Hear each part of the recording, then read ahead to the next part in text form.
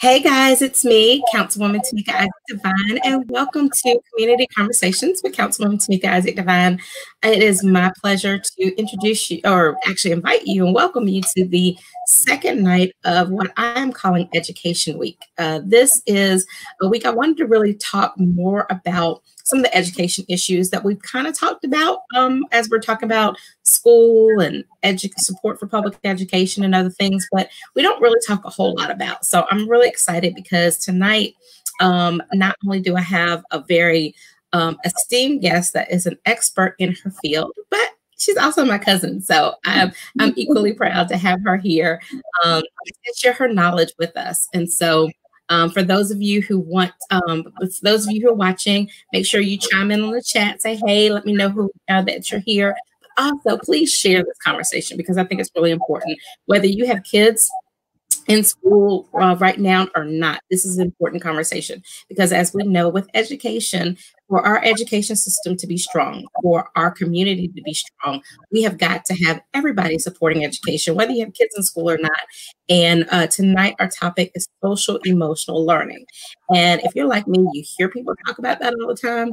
You might think you know what it is, but you might not really know what it is and what it means on a normal basis, but especially now as we're all dealing with COVID, we all deal with trauma in different ways. And so we want to really talk about what this means for our kids. So again, and share the broadcast, invite your friends to join us. And I want to introduce Beverly. Beverly is a distinguished educator. She has previously served as an elementary and middle school principal and a coordinator for all K-8 charter schools in Baltimore City schools. She is was an elementary school teacher, assistant principal, and the founding principal of an elementary alternative school in Richland School District 2 here in Columbia. She's a sought-after international education and ministry trainer and a consultant and CEO of New Directions 215 LLC. She has faithfully served superintendents, principals, and teachers, training, coaching, and supporting them in creating school environments that are conducive to effective teaching and learning. She's a retired Master Sergeant from the U.S. Army, and she served this country for 22 years as an administrator. She received her Bachelor's of Science in Elementary Education from Coker College.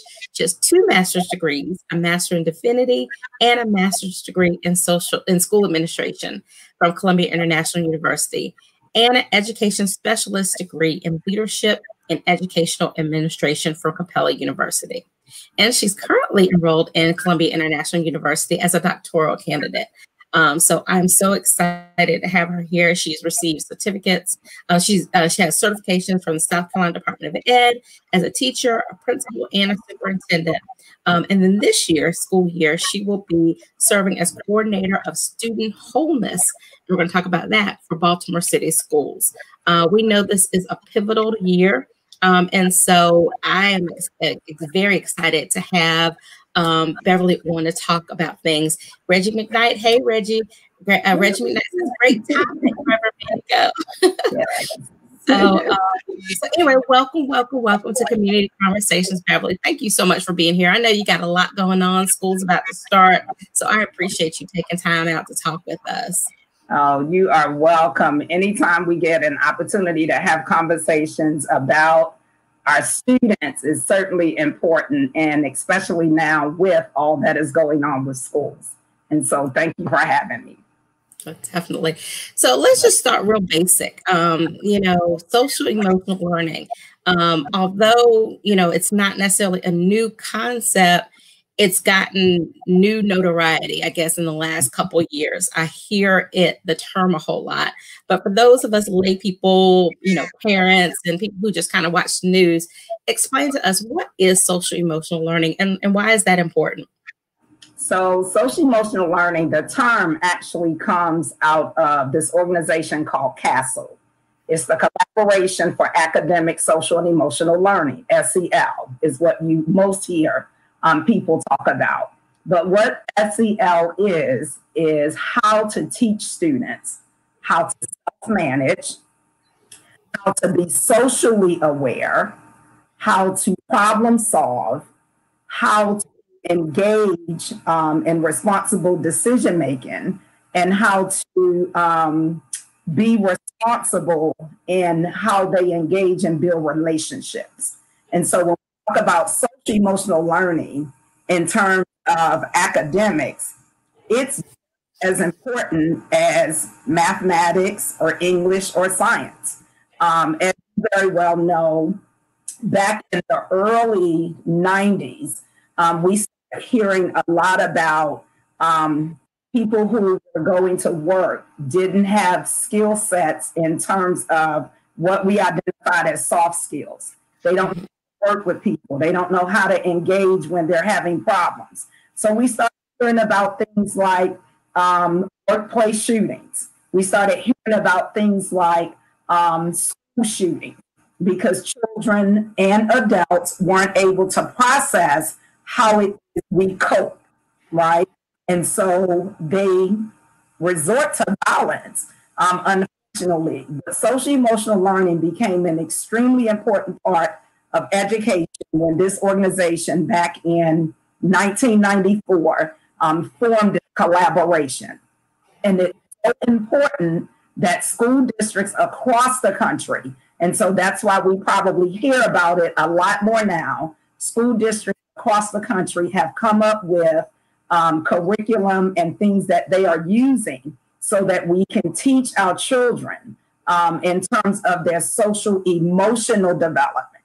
So while we've been out of school, people will say, well, kids, they're missing out on mathematics, or they didn't do all of the lessons that were required for them for coursework. What they're really learning, or what they're really missing in that school environment, is social emotional development. And we have to be extremely concerned about that during COVID-19. So that is, I guess when you said soft skills, I think that probably definitely hit home to a lot of folks, because we hear that. We hear people say, oh, these people don't have soft skills. Or, back in the day, people say, oh, people, they got book smarts, but no common sense. And, there are things that aren't really curriculum based. Well, I won't say curriculum based. They're not like textbook taught, but they are very valuable skills for people to have. So I think that helps people understand that. And so I guess you gave a really good talk about how, back in the 90s when we started hearing people saying about that. Is that what really got people thinking, oh, this is a missing piece in our education system that we have to go back and start incorporating? Absolutely. So I think for me, I recall, and for some of you that are listening that have been in education a while, we started back in the late 80s, early 90s, teaching character education, right? You guys remember that, if any of you had children that were in school at that time. One of the things I know in Richland too, during that time, almost every school trained all of their teachers in character ed. So we would have the character ed trait for the week, integrity. So we were trying to teach and incorporate all of these things into our daily lessons. And one of the reasons for that was because we as a society were evolving. We were evolving. And so technology was coming into play. A lot of the engagement that happened between humans wasn't in place. Our kids were sitting in front of televisions. They were sitting in front of computers. Technology was becoming very, very prominent during that time. And so there was almost like a disconnect that was happening with people. And so all of a sudden we had zero tolerance for each other. We didn't have empathy. We didn't sympathize with other people. And so I think it kind of fed into the disconnect in society. It fed into what we're now seeing now in some of the discrimination and racism that's going on in our country. So I think we as educators knew that as those societal programs and systems, the rec centers, the community things that were happening when they were no longer part of budgets, when we start pulling money out of communities, when there weren't activities for kids with rec centers, that kids were coming to school and they did not have those skill sets. And so as educators, it was great that I was teaching you how to do math, but if I couldn't teach you how to engage with your fellow student when y'all had a disagreement without slapping him upside his head, then we were definitely missing something. And so we started going down this trail, I think, to teach our children about character education. And so character education became big.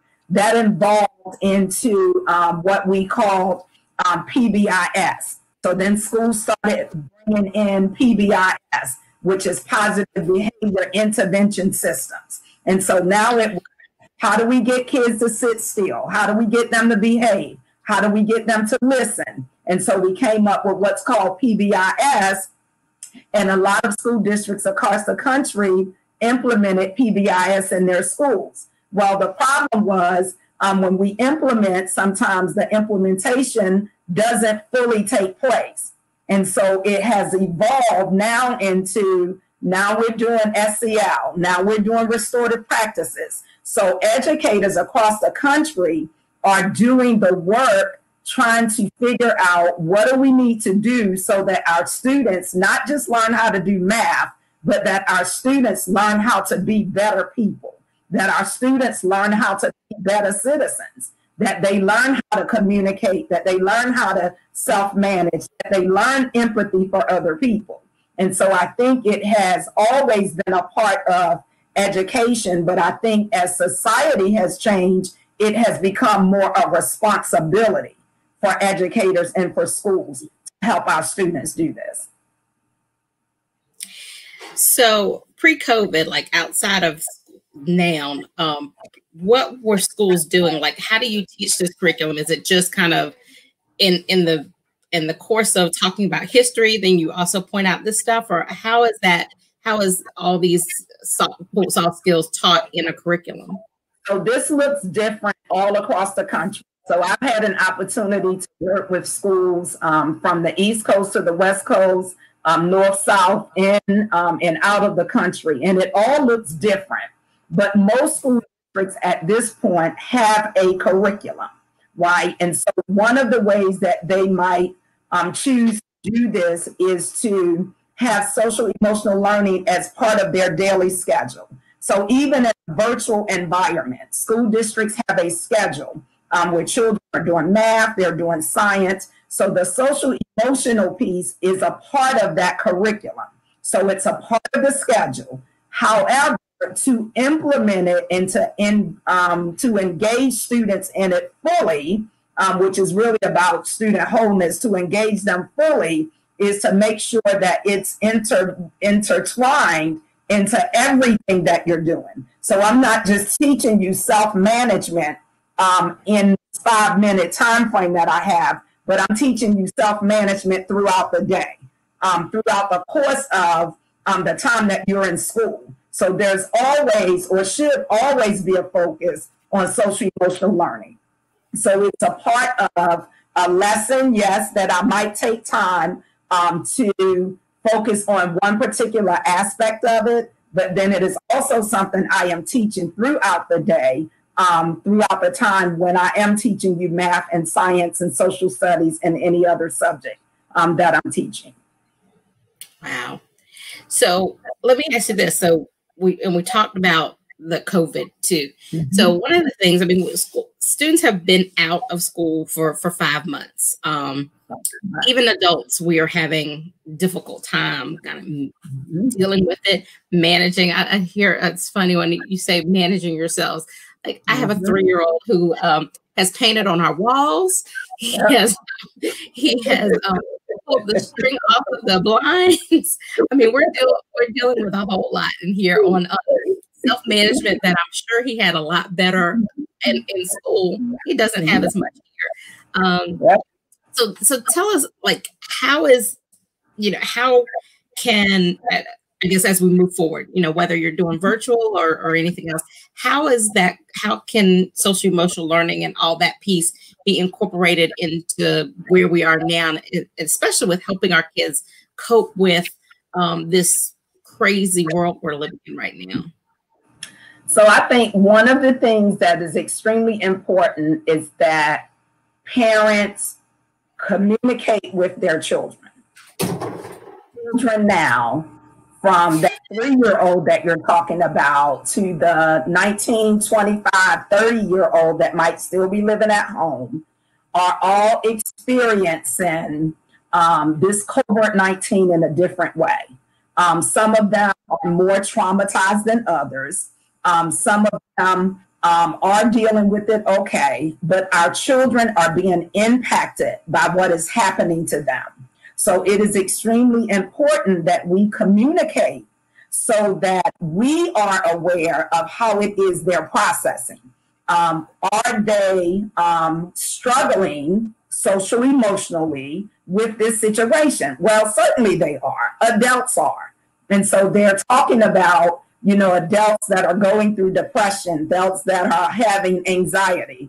Those are certainly some of the same things that are going on with our kids. And so one of the things that you will hear over and over again when you talk to parents, and you say, well, what should we do? The kids, we want our kids to go back to school, and we're looking at them like, what are you talking about? It's not safe. And the first thing they say is they need to be with their friends. Mm-hmm. They don't say anything about math. They don't say anything about, well, they need to learn more science, right? They need to be in school. But what they normally say is a response to them being in a social environment and how not being in that social environment is impacting them. And so I think that's the conversation that needs to be had with children. Now, we need to make it age appropriate. And so we need to have conversations, and so that we understand how are they processing, because they're being impacted. This is traumatizing. This is traumatizing for the high school senior that didn't get to graduate. This is traumatizing, although we're finding other ways to celebrate it. Kids that are having birthdays, kids that can't, hug their friends, kids that can't communicate and have that kind of connection. That is traumatizing. And so we need to have conversations with our children about how they are, how are they self-managing. Mm-hmm. We put them in front of a computer, and all of a sudden the computer is school, right? How are they managing their time? How are they self-managing? How do they have the ability to process their thoughts and emotions around what's going on? And the only way that we can know that is to have conversations with them. But let me say this, because most parents, when we trying to have conversations with our kids, we like going for the kill. That is not the way to do it, okay? One of the things that is helpful is that you talk to them and you can have that conversation come off in terms of a role play, right? So, what if you were talking to one of your friends? What would you tell them you were thinking about COVID-19? Because there are some kids that they'll talk to everybody but their parents, right? Mm-hmm. So then who is the person in the family that they need to talk to? Because we have to have them process emotions. Emotions that are not processed stay with you, right? And so let me give you an example. Certainly you're married. Some of the people that are listening may be as well. If my husband and I have an argument in 2010 and the argument never gets resolved, we have an argument in 2015 that's very similar to the argument that we had in 2010. Guess what happened? The argument that we had in 2010 is going to come back up 5 years later, right? And so the importance of helping them to process these emotions is extreme. Like, we can't just, act as if nothing's going on. It is traumatic what it is that is happening with some of our kids. And just like adults, they all process differently. So we have to find out what it is. We also need to have real conversations with them. For our kids in particular, we need to talk to them about what's going on in society around discrimination and around racism and what this all means. Because our history, the history that they learned in school, certainly didn't teach them. So they have no reference point for understanding all of this. And unless we taught them about African American history and our challenges, they have no reference point for understanding this. So that explains for me all the anger. Mm-hmm. A lot of kids burning stuff up, a lot of kids destroying schools. Why are they tearing down stores? They in Chicago, in Louis Vuitton, taking stuff and doing all of this because they don't know how to process. They don't know how to self-manage. They're not socially aware. They don't know how to, it's the social emotional things that they don't have. And so we cannot miss this moment to help our children. Mm-hmm. Mm-hmm. So if you do have children who are not real communicative, are there other things that as parents we need to be looking for in our children right now? Yes. So I'm not a psychologist, I'm an educator. However, whenever children are not communicating, behaviors are always a good indicator of kind of where they are, right? And so you know your children. We used to do, when I was a classroom teacher, we would stand at the door when our children came in school in the morning, right? And because we saw them every day, as soon as something didn't look right, we knew something was wrong. They didn't have to tell us, but we knew it was wrong. So pay attention to the behavior. Pay attention to the moods, right? So one day you're like, hey, mommy, you know, and you're going 100 miles an hour. And then the next day you're quiet as a mouse. So pay attention to the behavior. Pay attention to how it is they're processing. Pay attention to how much television, how much news they're listening to. We even have to govern that ourselves. How much are you listening to? How much are you processing? How much do you understand about what's really going on and what's being said? So I would say behavior is certainly an indicator that there could be something that's bothering them. Check out what they're doing, and it's always kind of tricky depending on what parent you're talking to. Check out what's going on social media with them. Check out what friends they're engaging with and the conversations that they're having. And so pay attention to their behavior. Pay attention to their mood swings. Pay attention to how they're engaging if they have siblings. One day, you know, you're helpful and you want to do everything. And then the next day, you're like, leave me alone. I don't want to be bothered. Pay attention to what's going on with their behavior. Okay, that's a great tip. Great tip. So other than that, I mean, I think actually those were some really good tips. But if something happens, like say, you know, and I think most schools are going back initially starting virtually. Yes, and then, you know, but there's that phased in model to go back to school.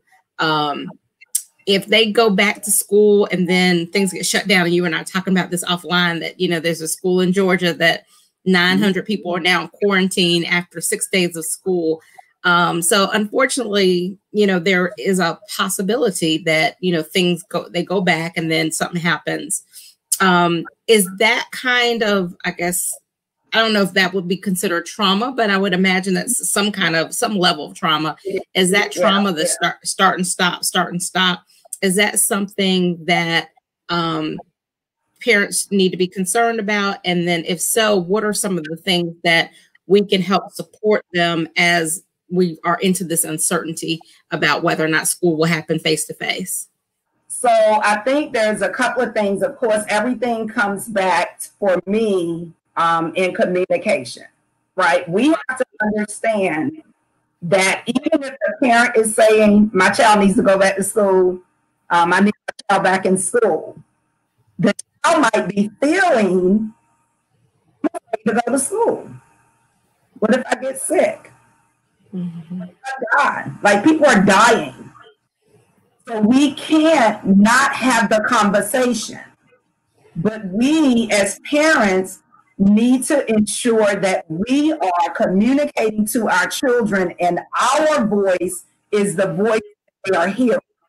Because what we're hearing on the news, what we're hearing people say is all doom and gloom, right? And so we have to be careful about what they're hearing. But at the same time, we need to know, we need to give them a voice, make them feel, and that's part of creating an environment. We need to make them feel like I'm safe saying what it is I'm feeling. And I can say to my Mom, I know you're saying we need to go back to school, and maybe they've even heard you say it, but I don't want to get sick. I don't want to make somebody sick. What if you go to school and somebody gets COVID and we have to shut down? What is the conversation then? And so it's important, I think, again, about the communication. I think it's very critical that we are communicating with our children. I did not understand for the life of me why my grandson was going to football practice.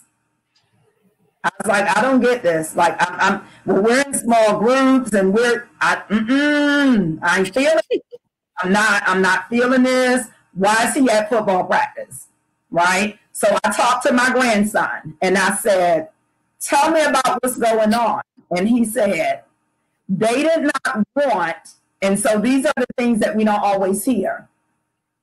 Think about the children that are seniors in high school that's been playing football for the last 3 or 4 years and are possibly on a route to get a scholarship or to get accepted into a college.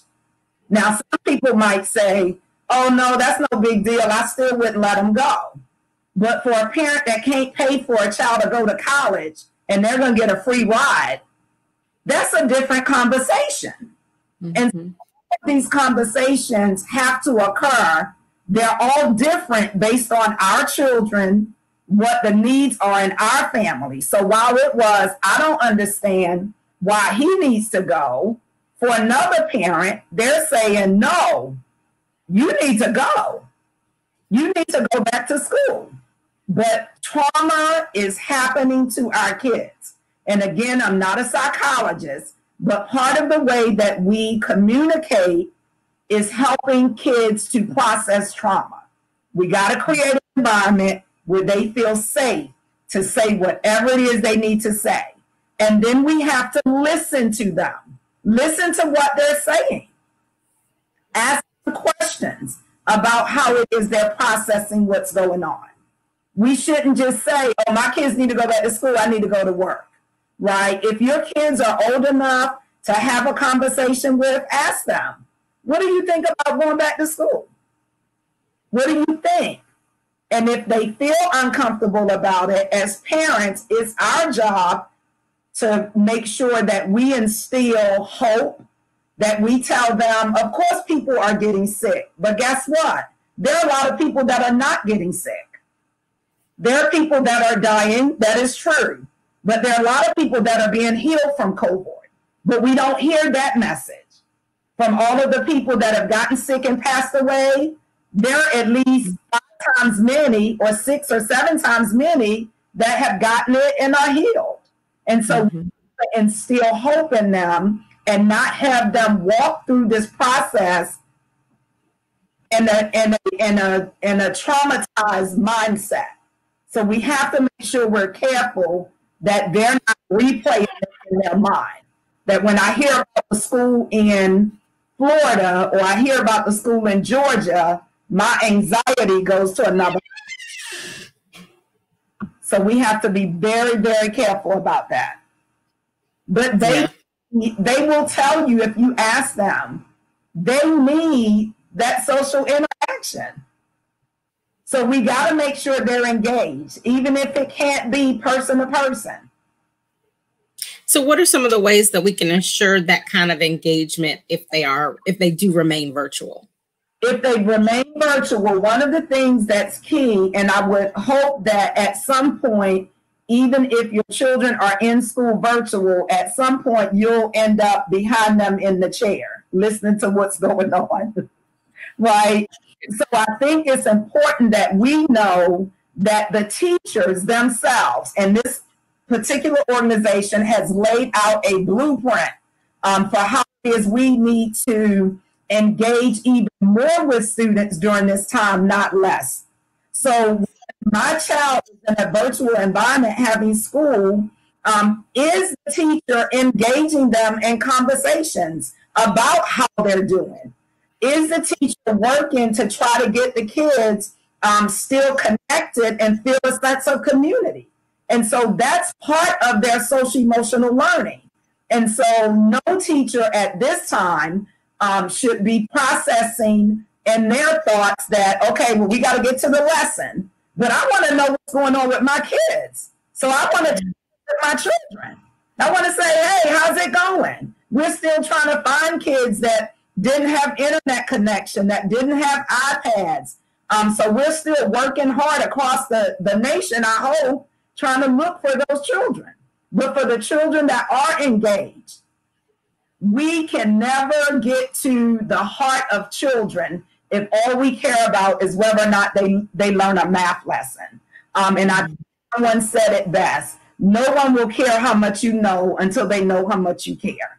And it just basically boils down to that. We still have to make them have and feel a sense of community. So even in a virtual environment, I can still do a check-in, right? So when I'm doing virtual training with teachers all over or principals all over, I don't go in and say, oh, so today we're going to be facilitating this training. I'm like, no. Guys, tell me how you're doing. On a scale of 1 to 10, how you feeling? Give me a thumbs up. Give me one word.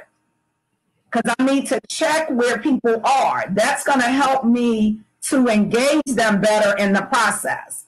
But I cannot overlook the fact that the social emotional learning of students is being impacted on a major scale.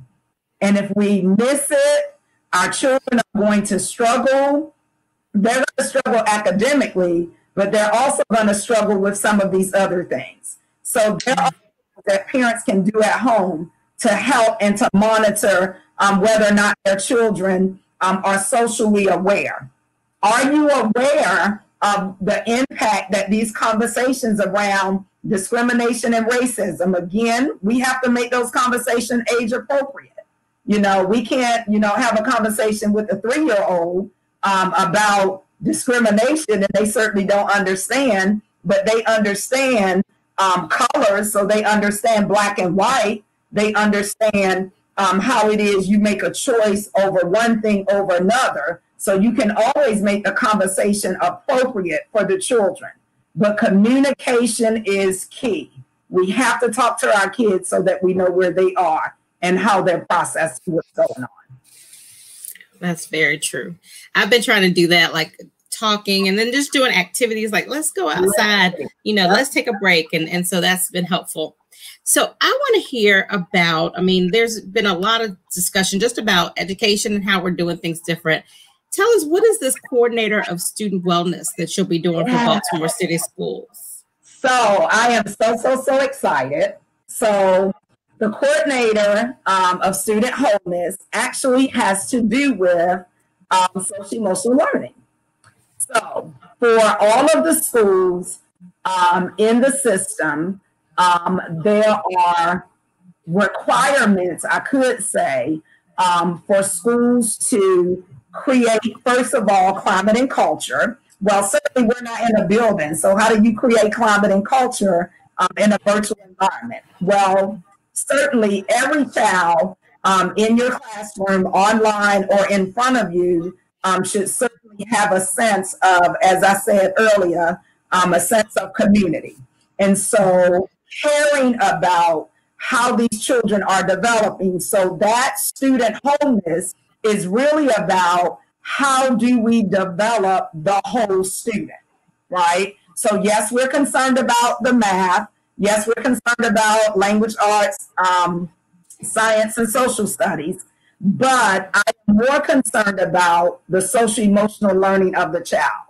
And so it's creating this environment through the way that the teacher engages with the students, so that we're training and teaching social emotional learning, that we're doing what's called restorative practices, that we are creating environments where all students have equitable access to what it is we're doing. And so how, as the educator, create this space where all of my kids get the same opportunities. So let me say this, Tameika, because I wanted to put this out there. I think it's extremely important because I believe there's a group of students that, while all of our students are being impacted and all of them will at some point or another get opportunities around social emotional learning, there is a group of students that this is even more critical for,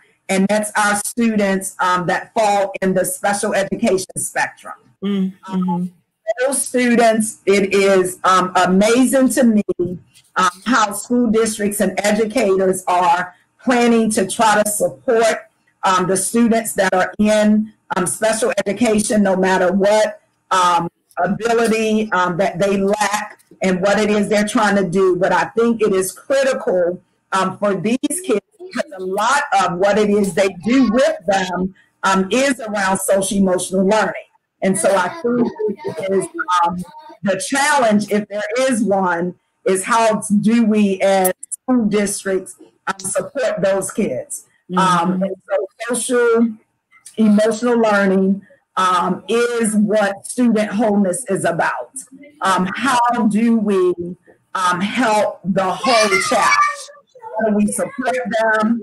How do we support the parents in helping them?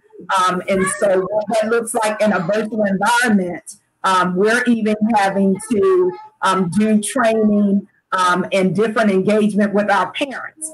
Because some of our parents don't know how to support students in a virtual learning environment. For some of our parents, they are saying the thing that has never happened to their child. And so how do we continue to support them? And so that's really what student wholeness is about. But I work with teachers and school leaders creating these teams of social emotional learning teams that assist schools doing training teachers in the curriculum, going in, and we'll be doing it in a virtual environment, going in and supporting teachers and how to engage students in social emotional learning. I actually have I have three. We're doing roundtables, roundtable talks with our principals this week around how it is to engage their staff, and then for the staff to engage the students to make sure that they are social and emotionally well. Because aside from that, I don't know that the math means anything if they're social and emotionally well. And that's, I mean, to me, that's the crux of all of this. Like, you know, yes, we're concerned, you know, test scores and all the other things that go along with academic growth, but we can't put academic growth over here and then take social emotional learning and put it here. They have to come together. And that's what student wholeness is about. How do we help the whole child? And not to take one thing and put it as a priority over the other, but how do we take all of those and put them together and help our students? So is this like kind of a new concept, and did Maryland set that as a standard, or is this something that the Baltimore City Schools created themselves? Actually, it's not. So you will find school districts across the country who have made it a priority that this is part of how they operate. And so it may show up in different school systems as different positions. For example, some of them may very well still fall under PBIS, positive behavior intervention. They may have a coordinator or somebody at their district office.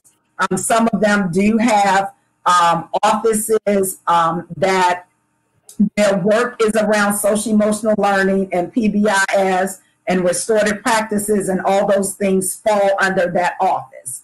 So in Baltimore City, they have an office called the Office of Student Wholeness. And so there's actually a whole staff, the executive director, the director, coordinators, coaches, because we were certainly clear about what it is our students needed. But all across the country, you will find different positions. In Charlotte-Mecklenburg School, I think last year they did coordinators for restorative practices. So they have an office of staff that do social emotional learning. They have an office of staff that does restorative practices training, and they collaborate in the work that they do in supporting students. And so it's not a new concept. Again, in most school districts, you'll find that things look different. But even here in Columbia, Richland 1, Richland 2, Lex 2, all of them have done training in the last 3 or 4 years around restorative practices.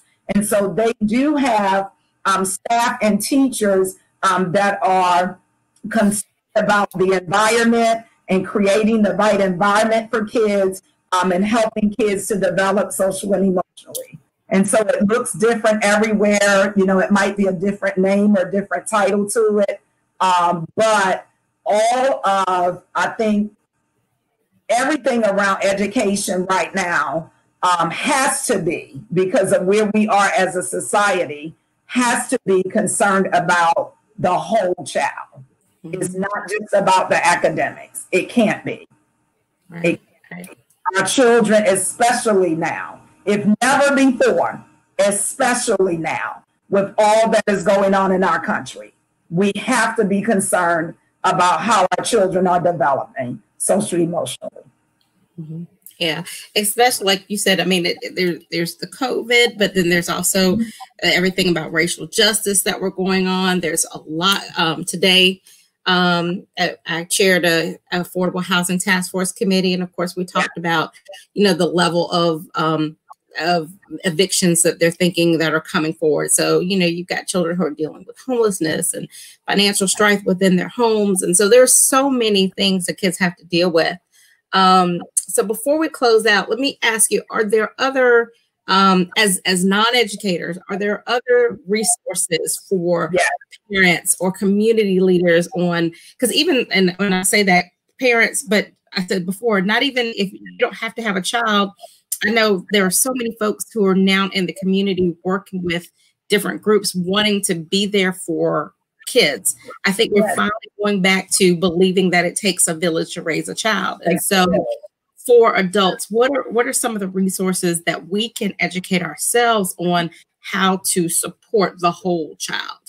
And so I would certainly point everyone to go to the CASEL website, and it's actually the acronym for the collaborative. It's called the Collaborative for Academic, Social, and Emotional Learning, CASEL, CASEL. Their entire blueprint, all of the strategies around social emotional learning are there. There are activities there. There are information. There is information for parents and teachers, and as you said, just those that are trying to help and to understand what it is our children are going through. And so for anyone that is interested, I want them to that collaborative research, because everything that they do certainly is research-based.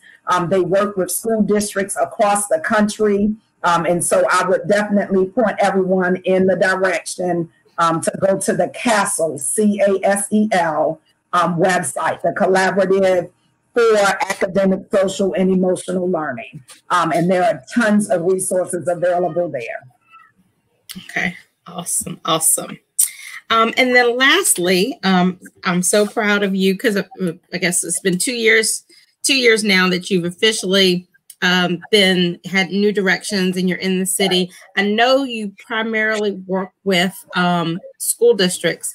Are there any what are the other resources? What does New Directions do if people feel like they need other resources? Especially, I don't know if you saw last night, I spoke to a lady who a parent who homeschools. And so I know there are a lot of parents who are just thinking, even if they're not going to homeschool, they're now that they've experienced these last few months of doing school at home, they have decided I've got to be more engaged because I don't know. So what are the resources that New Directions does, and how can people keep in touch with you and tap you for a resource?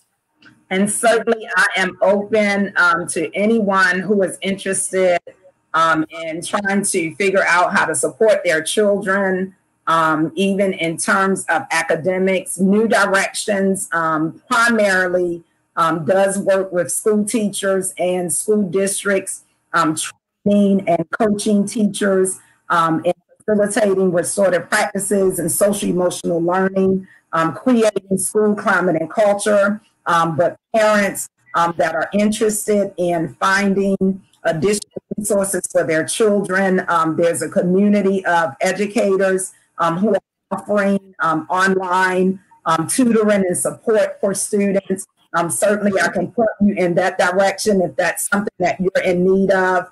Some of our children, even with the virtual learning, are still struggling academically.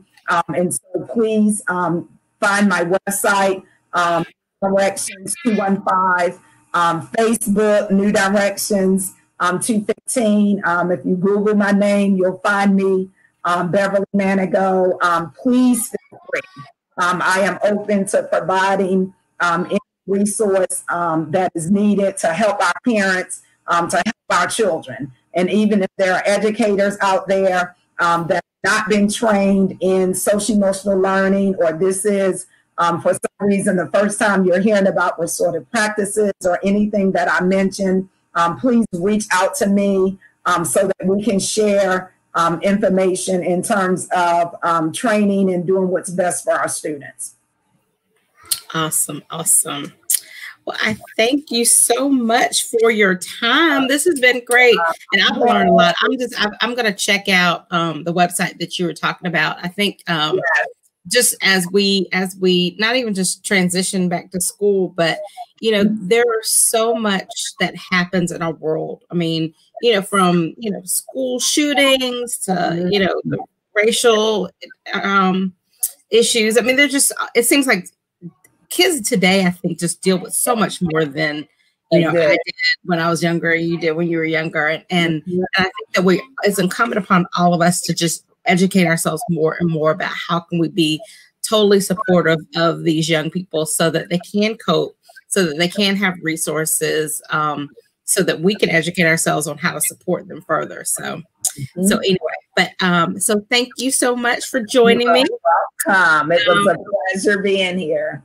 And I tell people, as always, if you end up watching the replay and you have a question, type it in the chat, and I'll make sure I get it to Beverly and she can answer your questions. But tomorrow night, join me. Like I said, it's Education Week. So tomorrow night, join me tomorrow at 7 p.m. for a conversation with Chandra Jefferson, who is South Carolina Teacher of the Year for 2020.